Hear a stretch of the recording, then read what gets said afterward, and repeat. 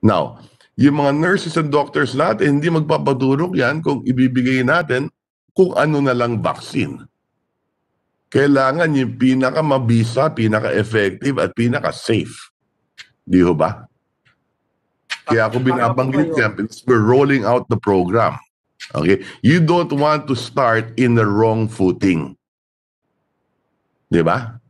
Okay? So let's give them the best. In fact, we should give all the Filipinos the best possible vaccine. Isn't it? Okay? So, makikita ng FDA, malalaman ng HTAC, base sa data sa buong mundo. Sa ngayon, alam natin 7 milyon na ang naturukan. Di ba? So, napakaraming data na. Halimbawa, kung Pfizer ang ginamit, kung Astra Zeneca, kung Moderna, at like I said, doon sa 7 milyon, maganda kung may numero tayo niya, pang-ilan ba yung halimbawa Sinovac? Di ba? Ang Sinovac meron ng approval sa Amerika o sa Europa. Mr. President, if I may, Yeah. just one. Let's get the answer first to the question of Senator Recto, then we'll allow Senator Villanueva to give the figures that Senator Recto is asking because he Yes. just got it from Bloomberg. May we have the answer to Senator Recto, the FDA, please? Well, sa data po namin, Mr. President, wala pa po siyang EUA from a stringent regulatory agency. Okay. Now, one last question on this issue. No? Ang China ba bumibili ng Pfizer, ng Moderna, at saka ng AstraZeneca? Secretary Galvez. Sir, to answer the question of the senator, how many have been administered already globally? We have a number here, sir. On the vaccine global tracker, we have a total. What was the last question of Senator Recto? Yes, the last question, Mr. President, is ang China ba bumibili ng Pfizer? Okay. I also encountered that in an internet post pero mukhang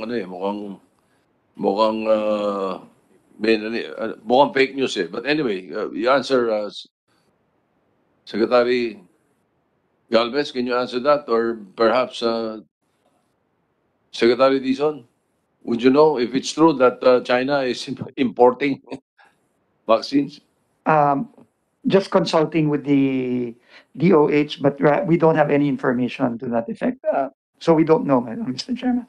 Mr. Mr. President, President, if I may. Senator Risa Ontiveros. Thank you, Mr. President. With the indulgence of Senator Joel. Similar to Senator Joel, there's also news, December 15th, 2020, also on Bloomberg, that China secures 100 million doses of BioNTech vaccine, co-developed by Pfizer. So this is in the December 20 news, Mr. President. No, it's a different news from Senator Villanueva. It's the number of vaccines already. Yes, go ahead, Secretary Galvez. Sir, most of the countries, based on the study of the Boston Consulting Group, most of the countries have adopted a portfolio strategy, considering that their current capacity right now, they cannot do it. Considering the population of China, more or less 1.2 billion and above, the three companies, the Casino, the Sinopharm and Sinovac, cannot produce all the capacity of those companies are ranging only 400 million.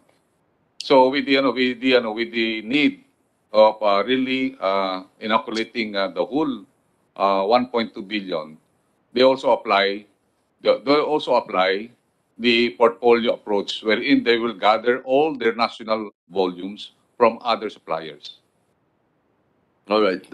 Yes, Mr. With the permission of Senator Recto, go ahead, Senator Villanueva. Yes, thank you, Mr. President. Just to give additional information being asked by our Senate President pro tempore, I have here with me data that says as of January 22, 2021, roughly 56.7 million COVID-19 doses have been administered in 52 countries. The source is Bloomberg, Your Honor, Mr. President, and perhaps the 7 million is as an estimate, and I think it's underestimated, Mr. President. Yes. Just to Of put the that on record, 56 million, yes. 56.7 million doses. So if you Okay. divide it by 2, Yes. at least it's definitely more than 7 million, Mr. President. Okay. 28 Yes. million, Of the 50, approximately. yes. Right. So I would expect that our expert panel should have this data, no? Halimbawa, yung 56, ilan dyan yung Pfizer? Ha? Ilan dyan? Yan, ang mga actual clinical trial na rin yan. Okay? Ilan dyan yung Moderna? Ilan dyan yung Astra Zeneca? Pang-ilan yung Sinovac dyan? Would they have the data? Would HTAC be able to answer those questions? Sir, we will find out the answer and we will submit it on Monday, sir. All right. Yeah, that will be okay. Senator Recto, are you going to wrap up, or Senator Marcos wants to interject? Sure. I mean, yes, Senator Marcos can intervene. Yes. Yes, Go Mr. ahead, President, I Senator. just wanted to add, I had information, and I've read in several journals from the UK that the coverage is only 4 to 5 months following the vaccination. So I don't know how accurate that is. As our medical experts say, it's very, very preliminary. But 4 to 5 months doesn't seem like a very good deal. Secondly, Global Times of China, the People's Daily, has repeatedly criticized Pfizer and the other Western vaccines. So palagay ko fake news nga yung namimili sila. Kasi panay-banat nila dun sa Pfizer at saka sa Western vaccines. Sabi nga nila yung Norwegian deaths, they are quoting the German deaths, and so on. This occurs in the China dailies regularly. So I believe it's unlikely that they're in fact procuring from the West. Thank you. Okay. And finally, Mr. Senate President, so I think what is most important is that we all agree here, and maybe the HTAC will be the one to recommend, no?